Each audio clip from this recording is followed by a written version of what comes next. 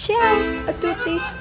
Today we are going to discuss The Rhetoric of the Image by Roland Barthes, which made me occupied for the past month.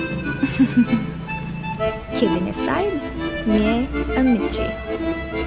His analysis and critique on the Panzani advertisement made a significant role in the semiotic world, especially in linguistics and advertisements. This video is only a briefer explanation of the essay in order to understand it better. Hopefully, il gruppo Facciamola Finita could explain this nicely. Now, shall we begin? Barthes started to skim off by identifying three kinds of messages that are present in the image of the ad. The Panzani advertisement image includes some packets of pasta, a tin sachet, some tomatoes, onions, peppers, a mushroom, all emerging from a half-open string bag in yellows and greens on a red background. The image in the advertisement consists of multiple signs that can be interpreted in different ways. It was mentioned in the essay that the signified implies two euphoric values: the product's freshness and the domestic preparation for which the objects are destined. Upon looking at the image of the advertisement, the formation and the ingredients used shows the idea of being at home, which could have been one of the idea of the advertiser, since consumers would love to eat a homemade pasta made of love and the comfort of home. The ingredients shown, like the tomatoes, seem fresh, like the ones freshly bought from the market and ready to be prepared for a meal. Well, homemade meals, especially when prepared by the mother, always tastes better than purchased meals. This is the first sign explained in the essay. Another sign mentioned in the essay is the manipulation of colors by using tricolored hues and the use of tomato and pepper, which is signified as Italy or Italianicity. Well, upon looking at the poster, its color is the same as the Italian flag. This style creates stereotypes, especially to non-natives, that the product is made in Italy and it is delicious, knowing Italians are known for cooking pasta dishes. The other sign is for art appreciators who can identify a type of painting at first glance, and the wholeness of the advertisement gave an Natura Mort vibe or a still life vibe, and that is heavily cultural too, since Italy and French history played a big role in the Renaissance period. Still life paintings include inanimate objects like rocks, books, faces, etc. And the advertisement poster just displayed plenty of inanimate objects. The consumable ingredients in the poster show the ephemerality of the pleasures it may give to a human once consumed. Finally, some good fucking food. In addition to the signs, it can also be shown in the poster that it speaks another meaning despite having a catchphrase or a tagline. Interpreting its preparation, one can say that there will be a delicious meal later, or someone is going to prepare a pasta, or it could mean anything. The limit does not exist!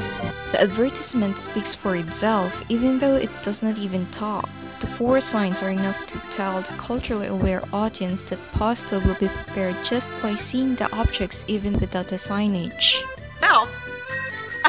It also formed an identity that after cooking, the mixture of those edible objects will turn into a delicious meal, even though the process of cooking or preparing it was not shown. The following discussions about the three messages will be further explained how the image is supposed to be interpreted. And winter is coming! The first thing that Barthes noticed in the Panzani ad, which makes his analysis interesting and inspiration to other advertisements analysis, is the linguistic message. What's that supposed to mean? He proved that images are widespread through mass communication as a venue in explaining and promoting what a certain image for. Since images are polysemous, Barthes believed that it can be interpreted easily by choosing the image in advertising because of its intentional signification. As mass communication showed the world, the image became an idea with the use of linguistic message, which provides details for images that are vague that tend to complicate its meaning.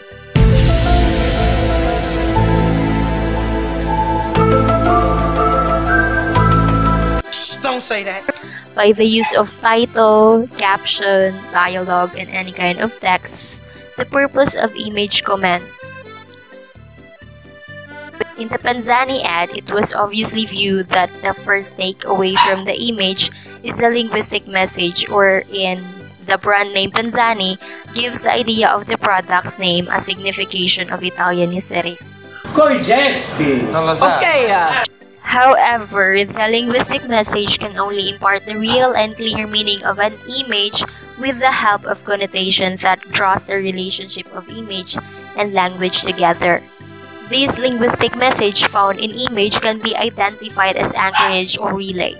But for advertising, the anchorage is used for it serves as the indicator of meanings that set boundaries to complexity of thoughts because of the text given for an image that orients the minds of viewers before giving their own interpretation of image, like the Panzani brand name intended to show the consumer that the product is an Italian name, but its paradigmaticity is it can be available not only in Italy and not only for Italian. The best spaghetti in a town. The next message in advertisement, according to Barthes, is the denoted image. This is basically the message without a code. This means that what is seen is meant to be that way, no other meaning other than its literal. You see this cup? This is literally my favorite cup. But Barthes believes that in advertisement, the images used cannot be in its pure literal state. There's always a hidden message or a connoted meaning. Barthes has two observations about the denoted image. The first observation Barthes makes is that the literal message exists as a message by eviction. It is constituted by what is left in the image when one imagines deleting the connotations in the image. And the second observation he makes is from an aesthetic point of view. The denoted can appear as a kind of idyllic state of the image, which means no connotations used, which the image would appear as radically objective and innocent, which seems to be a message without a code. Barthes believed that there is no literal image or purely denoted message when it comes to advertising. Therefore, images in advertising has always a connoted meaning. Always. Let us now talk about the photograph and drawing. The relationship between signifiers and signified in photographs can be explained by comparing the two. In drawing, the coded nature of it has three levels. First, it always requires a set of rules to make a scene or an object, and always have a connotative coding. This is what Barthes believes in, that in every image, there is always a connoted meaning. This is also true to the nature of drawing.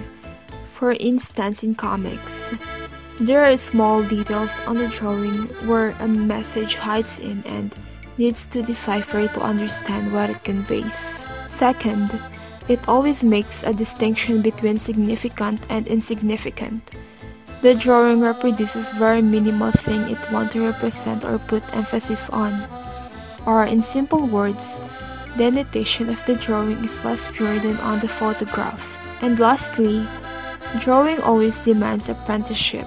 The literal or the denoted image always works or facilitates its connotation.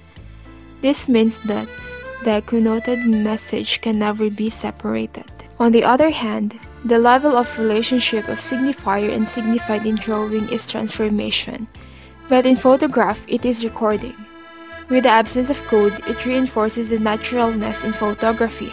The intervention of human in the photograph, with the use of various techniques in photography, are all under the connotative message. This form signification of the photograph creates a new space-time category, the spatial immediacy and the temporal anteriority. The photograph in spatial immediacy shows the reality of the present and is never an illusion, while the temporal anteriority is the photograph of the past taken from different place and of different time. However, Barthes still denies this idea, as the denoted image does not imply any codes, which according to him is not possible in advertisement to be purely literal. To sum it up, The denoted image plays an important role in the structure of symbolic message. This is used as an accessory in naturalizing the connoted elements, making them innocent and to make an advertisement appear purely literal. We are now down to Barthes' essay's final part, the rhetoric of the image. We owe the concept of rhetoric of the image to Roland Barthes, as it is defined as the technique of persuasion via the use of means of speech. It is based on two theoretical distinctions, connotation and denotation, and the internal sign relations between the signifier and the signified. Everything is distinguished by the presence of at least two levels of language, the proper or denoted and the figurative or connoted. Studying images necessitates passing through semiology. He did this to his most notable and famous 1964 study of Panzani advertising. Barthes uses the example of a pasta bread introduced all the way from Italy to France in his essay. Although it is aimed at a French audience, the commercial is in Italian. According to Barthes, the fact that the viewer does not understand what is being said does not prevent the viewer from connecting Italian with high-quality pasta. The visual and audio levels are two more concepts Barthes used. The commercial's visual level is basically everything we see while viewing it, while the audio level is everything we hear while watching it, obviously. The commercial's effect is created by the interaction of the auditory and visual levels. The audio level anchors the visual level, directing our attention to where we should look and what we should pay attention to. Barthes argues that natural reality is not really intrinsically encoded or encrypted, but instead that its replication is a visual image that codes and imposes its cultural meaning on it. Visual mediums are mistakenly thought to depict reality, while in fact they are constructing it. It was followed by the discussion about the lexicon, a corpus of knowledge used to derive meaning within the viewer. Multiple lexicons are stimulated by a single lexia, which may or may not be shared by viewers. This resulted in the author, consumer, and the junction of lexicons with the signs in the image generating meaning. Barthes refers to a person's idiolect as collection of the lexicon. Meta-language is the language in which linguistic forms, the meaning of expressions and sentences, language use, the admissibility of affirmations, and the truth of claims are addressed. Object language is the term for the language you're referring to. Object language and a meta-language are thus combined in a declaration concerning another assertion's form, correctness, or validity. The lack of specialized analytical language that could match the distinctiveness of its signifieds was one of the challenges Barthes had in analyzing connotation. Is me and someone unsuitable? Connotation signifiers that are specific to the chosen material match the general ideology. These signifiers are connotators, while the collection of connotators will be referred to as rhetoric, with rhetoric serving as the signifying part of an ideology. Also, rhetorics are always differentiated by their content. Here, vocal sound, there, picture, gesture, etc., but not always by their form. The shared domain of the signified is what is referred to as ideology, which cannot exist in an isolation in a single culture and history, regardless of the connotative signifiers employed. Also, the corresponding connotation signifiers are specified according to the selected material as a whole ideology. Metabolus is founded on replacing one term for another, as in metaphor and metonymy, for example. Any word has deep cultural connotations. When one word is substituted for another, the term introduces a slew of new ideas and meanings, inviting the listener to partially replace the original word's intention with these new concepts. In actuality, when a person hears a substitution, they may be first perplexed and actively seek new meaning to maintain what is stated within the confines of comprehension. Thus, Barthes referred to the connotators as rhetoric, as previously stated. Visual objects or elements present in an image may also be identified as signifiers, which is referred to as the rhetoric of the image. And finally, The syntagm is the disorderliness of the elements of a specific image in an advertisement according to Roland Barthes. It generates the denotative meanings of a picture for him, whereas the paradigm is the image's connotation. In similar terms, Barthes described the paradigmatic and syntagmatic aspects of the garment system. The paradigmatic elements cannot be worn on the same portion of the body simultaneously, while the syntagmatic dimension is the simultaneous juxtaposition of several pieces in a complete ensemble. To sum everything up, this essay talks about how Roland Barthes argues that natural reality is not fundamentally encoded in the image. It is the reproduction of the visual image that coded and enforced a cultural meaning upon the advertisement. The visual mediums, like the Panzani ad, are perceived as portraying what is on the reality, while the truth is that the images are constructing what reality is. Hi! So much for this essay. Arrivederci!